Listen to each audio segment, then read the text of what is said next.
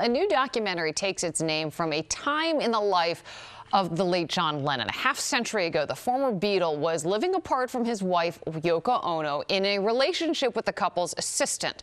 May Pang tells her version of what happened in The Lost Weekend, a love story. Entertainment reporter Sandy Kenyon is here now with more on the new film. Sandy. Liz, it's actually a beautiful love story. What John Lennon called his lost weekend was that time of drinking and drugs in L.A. that became notorious. But less well known is a period of stability that followed when the former Beatle was right here in the city with his lover.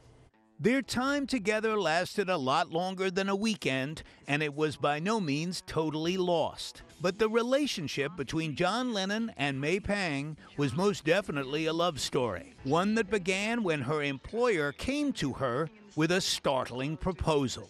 Yoko walked into my office and said, "John and I are not getting along. I want you to go out with him." She was reluctant at first, but the young woman and the famous Beatle were soon together. First among the famous in L.A., and then later at a small apartment on the East Side. And we faced the East River. And he loved sitting out there, especially, on a summer night. The View recalled his native Liverpool, where Lennon had grown up. He came from lower to middle class, and so he appreciated people. He appreciated everybody that's on the street. Here, Lennon could be himself, and he was guided by May Pang, who grew up in Spanish Harlem. He loved the city. He loved being able to walk around. He sang at the Garden with Elton John and even reconnected with Paul McCartney, prompting John to ask May, "What do you think if I write with Paul again?"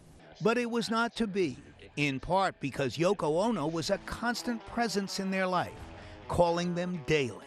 I don't think she even thought for a minute that we were going to fall in love. Their love affair lasted 18 months, and May Pang told me their physical relationship continued for a while after Lennon returned to Yoko Ono and a fancier life on Central Park West. Did you ever find a man whose qualities added up to John Lennon's?